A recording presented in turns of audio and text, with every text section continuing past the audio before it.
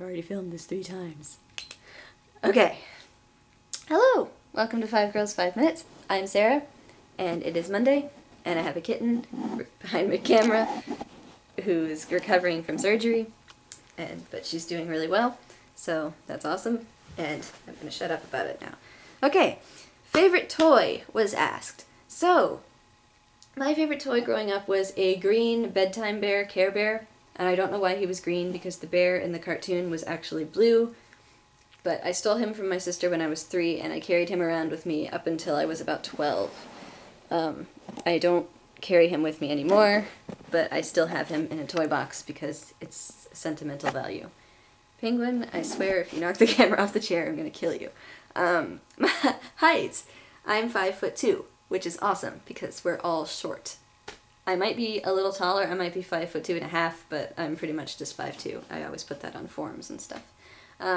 Lost sense. If I had to lose a sense, I could lose the sense of smell, like Tally said, because my nose usually doesn't work that well, which sounds really sad, but like during the spring and during the winter, I can't smell because my nose is just too busy being like overwhelmed with sniffles. So I could live without it because I'm used to living without it lots of months of the year. The sense that I could not lose, I would be devastated, is my sense of hearing, and I've already half lost it because I can't hear in this ear. So that's a sense that I'm always worried that I'm gonna grow up and not be able to hear anymore. And it's probably gonna happen, but at least I would be able to have a hearing aid. For this ear, I can't even have a hearing aid. I would have to get a cochlear implant for this ear. And that's major surgery, and that frightens me. But yeah, I couldn't live without that sense. I don't know what I would do, because I listen to music and stuff all the time.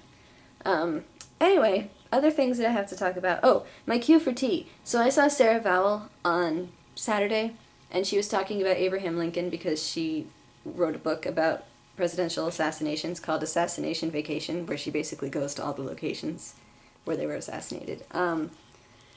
And she was talking about the Gettysburg Address, and the anniversary is actually November 19th, which is this week.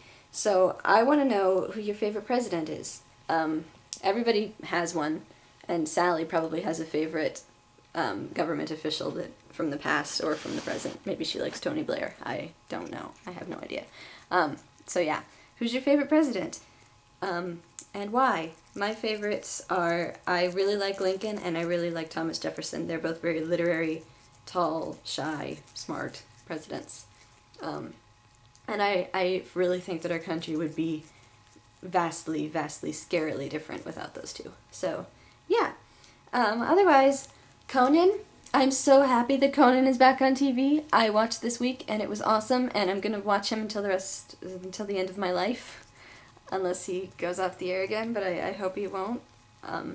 I think that TBS is actually a good place for him because he's able to be more free. Oh, you can see my shirt. It's my Rocky Horror Picture Show shirt. Which kind of relates to something I talked about a few weeks ago. But anyway, so I'm really excited to have Conan back on my television and back in my life. NaNoWriMo was going swimmingly. I have a new goal for myself, and I have to do it today because I haven't started writing today. But I'm writing 3,000 words a day instead of the 1,667 that NaNoWriMo, the website, wants you to do. If I get to 3,000 every single day, I will be able to finish early, and that would be awesome. I don't know why I suddenly have this desire to finish early. I just think it'd be kind of cool for myself to be like, yeah, I finished a novel in less than 30 days.